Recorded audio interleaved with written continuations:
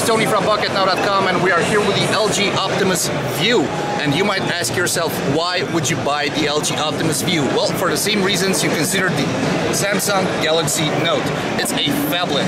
It's the very thin line between a phone and a tablet.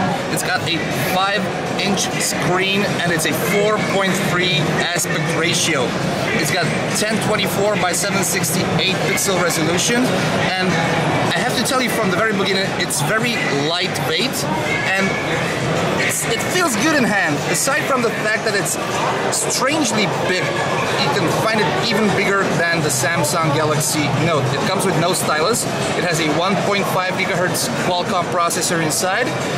The reps were not able to tell us how much RAM it's got, but it's got 32 gigabytes of internal storage. We have a 2 megapixel front-facing camera right there. We have the speaker grill. If we flip it over, we have an 8 megapixel camera at the back with the LED flash, and this also has 4G LTE radios inside. We'll see you have the speaker grill on the bottom. Let's see on the sides you have your volume rockers for volume up and volume down.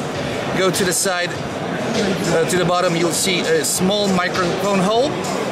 On the front, once you again, have ladies and gentlemen, four capacitive buttons for Android. This version comes with Android 2.3 Gingerbread, but it will be 4.0 ice cream sandwich out of the box. On the left side, there is absolutely nothing, and on the top, you'll have your power button, this small latch here for USB, and this button, once pushed, it allows you to take notes of any screen displayed while you are working, while you are viewing images.